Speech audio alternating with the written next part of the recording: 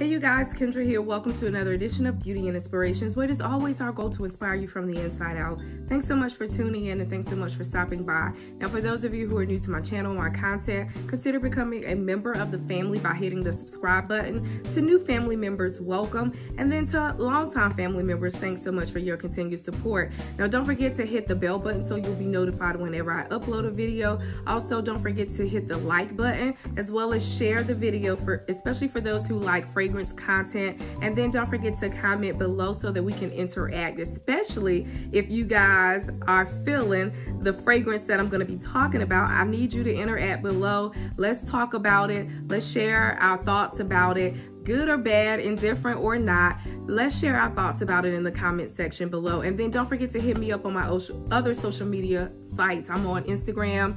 I have reactivated my Facebook page, you guys, and it's simply my name, Kendra M. Silver, and I'll leave that below if I can remember. And then I'm also on Snapchat. So let's get into this video, which is going to be all about my experience with a new fragrance that I recently hauled, unboxed, and gave you a first impression of recently, maybe a few weeks ago, and it is from the house of Swiss Arabian, and it is Inara Oud. This is the box right here, and I will be so delighted to tell you how I feel about this fragrance and whether I think this is something you should take a look at or check out. And so if you're interested in knowing how I feel about Swiss Arabian's Inara Oud, then keep on watching. Swiss Arabian's Inara Oud is a fragrance that hasn't gotten a lot of buzz the way some of their other fragrances have gotten, like Shagaf Oud, which is a dupe for Lancome's Oud Bouquet, and then Casablanca and Florence. There are so many other fragrances that Swiss Arabian offers, and I happened to check out Swiss Arabian's website because I was interested in Shagaf Oud. As a matter of fact, I thought Shagaf Oud was going to be my first Swiss Arabian fragrance, but I stumbled upon this fragrance right here, which is Inara Oud, and I kind of fell in love with the bottle. Of course, it was an oud fragrance, so I fell in love with the fact that it was an oud fragrance. And if you guys have watched my videos, the recent ones, you know that lately I have been all about the oud. So I was intrigued by the bottle, intrigued by the name, and then I began to look up the notes, and I absolutely loved what I saw in the notes. What I saw in the notes is something very familiar, but with a little bit of a spin or twist to it, and we'll get into that in a few minutes. Actually, what really intrigued me about this fragrance is that really when it came down to me researching whether or not other people had tried this fragrance and how they felt about it, I was coming up empty. I went to, of course, YouTube to see if there were any video reviews or unboxings or first impressions about this fragrance, and I found none. The only videos I found were when Swiss Arabian put videos up really just basically advertising this fragrance within itself. And then the same thing when I went to Instagram. There was nothing. There weren't any posts about this fragrance other than Swiss Arabian posting this to advertise it. And at the time when I first saw this fragrance on the Swiss Arabian's website, there were no customer reviews even on the Swiss Arabian website about this fragrance. So I was like, what's going on with this fragrance? Is it not good? Are people just not talking about it? Or have people not really realized that this is even an offering from Swiss Arabian? Is everyone just caught up in Casablanca, Florence, Shagaf Oud? So later on, I realized that this is one of their latest offerings. So this is a fairly new fragrance, and that's probably why it hasn't been getting a lot of buzz. However, I went ahead and purchased this on a blind buy because I wanted to get the word out there about this fragrance. Whether I liked it or not, I was intrigued by it, and I felt like someone should do a review about this. So this is why I ultimately bought this fragrance. So this is a blind buy. Didn't know how it smelled. Even though I saw the notes and the notes were familiar, I definitely didn't know what I was gonna get into when I got this home and smelled it for myself. So the top notes of this fragrance is lychee, valerian, and saffron. The middle notes are rose, raspberry, and peach. And then the middle or the base notes, I want to say bottom notes, I'm thinking about singing. The base notes are vanilla, teak wood, and agarwood or oud. So these notes are really familiar to me. Shagaf Oud has pretty much the same notes. They have the notes of saffron, rose, and agarwood. So does Swiss Arabian. And then I was intrigued because of the peach and raspberry notes. And I was really intrigued about how all of those notes were going to work together. And then with the vanilla, like how was this going to play out? It sounded good, but was it going to smell good? That is the question. So I got it home. I smelled it. And you guys, this is good. So first of all, it does smell like Shagaf Oud, first off. So you're gonna think this is Shagaf Oud or this is, you know, Oud Bouquet. So it smells just like that. And well, it's so, since they have the similar notes of the saffron, the rose, the teakwood, the agarwood, I'm sorry, or the oud. But then once you put this on your skin, you're gonna get something like even more great about it, because a scent like Shagaf Oud and Lancome's Oud Bouquet is gonna be a scent that you're gonna wear pretty much in the cooler months. It's gonna be heavy. It's gonna be, some people might even say it's too much, it's cloying, but this fragrance with the peach and the raspberry is taking it to another level, and it's giving me my whole summer and my whole spring and summer life, you guys, because I was getting a little bit sad that I wasn't gonna be able, and thinking that I wasn't gonna be able to bring one of my favorite notes of oud into the warmer months of spring and summer, but this right here has been the answer to my prayers. And it says on the website, the description of this fragrance, that Inara Oud is a fruity vanilla fragrance that complements a summer's day. So it's gonna open up with your valerian and saffron, but then it's going to play out and you're gonna smell that raspberry and that peach and that rose.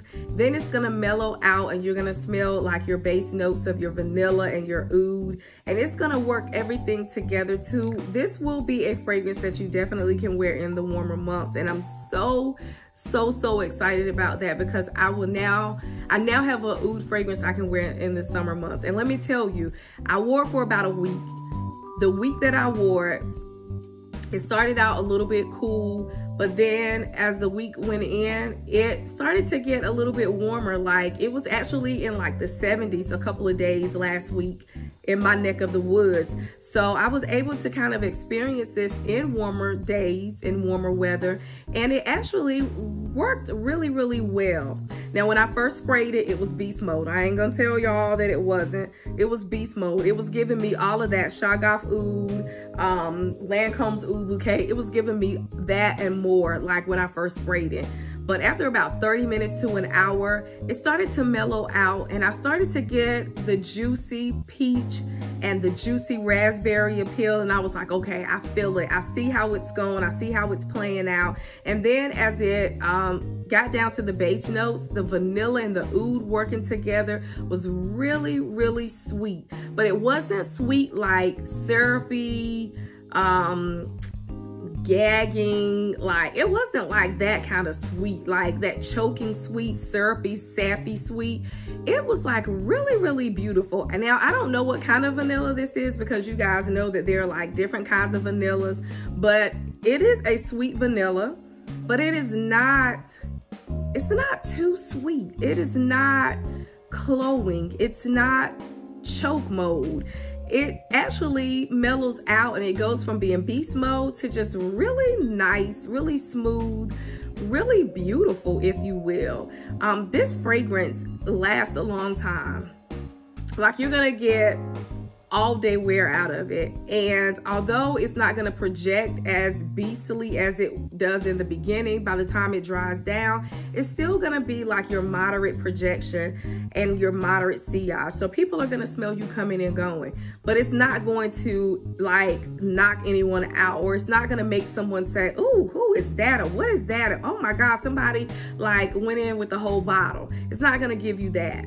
Definitely be mindful that you don't have to spray a lot of this. Like you don't have to go all the way in. And I know some people can be a little bit trigger happy, but you don't have to do that. But at the same time, if you somehow or another, you know, slip up, get a little carried away, By the time it dries down, I don't think that it's going to be offensive.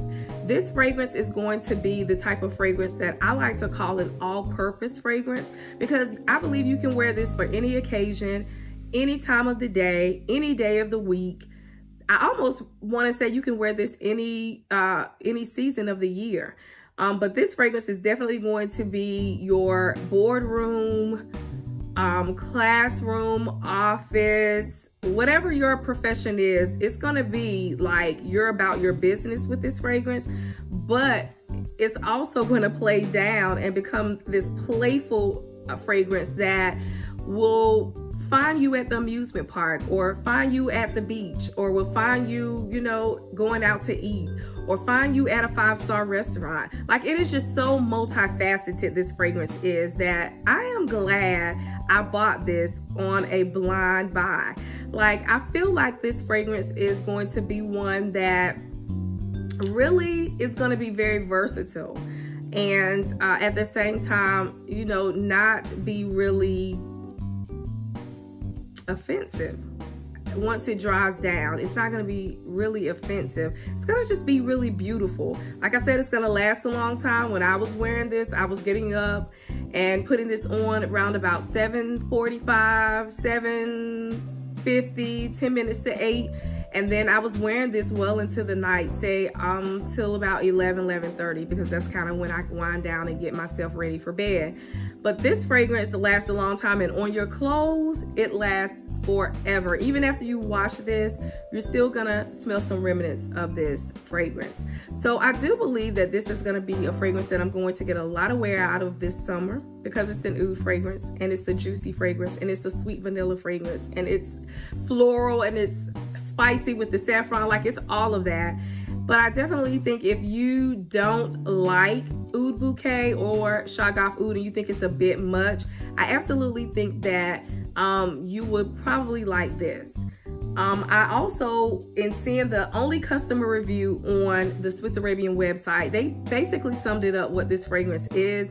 They said basically it's a go-between of Shagaf Oud and Casablanca, because you're gonna have the fruity notes and the fruity nuances in that you would find in Casablanca, but you're gonna get the rose, the saffron, the oud that you're gonna find in Shagaf Oud. But it works really well together in that, again, it's not gonna be too much like Shagaf Oud can be on its own, or Casablanca. And I've heard people layering those fragrances together because by themselves they can be a bit much. So you guys, that is it. That is my take on I was going to say Shagaf Oud. This is my take on Inara Oud from Swiss Arabian. Let me know in the comment section how you feel about it, if you have already purchased it, or if you plan on purchasing it. If you have any other questions, leave them in the comment section below. I would love to interact with you. Don't forget to hit the subscribe button, the share button, the like button, comment. Also, check me out on my other social media platforms. And that's it, you guys. Until the next time we see each other, you keep it beautiful and I'll keep inspiring. God bless.